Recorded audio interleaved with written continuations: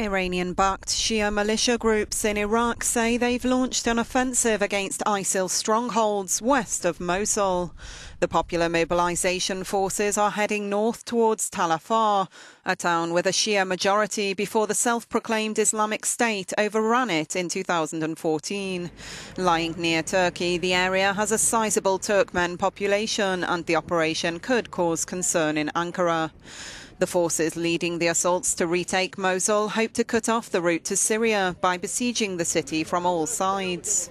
Some 40 kilometers to the south, Iraqi armed forces and police claim to have retaken the town of Al-Shura, a main defensive point for ISIL.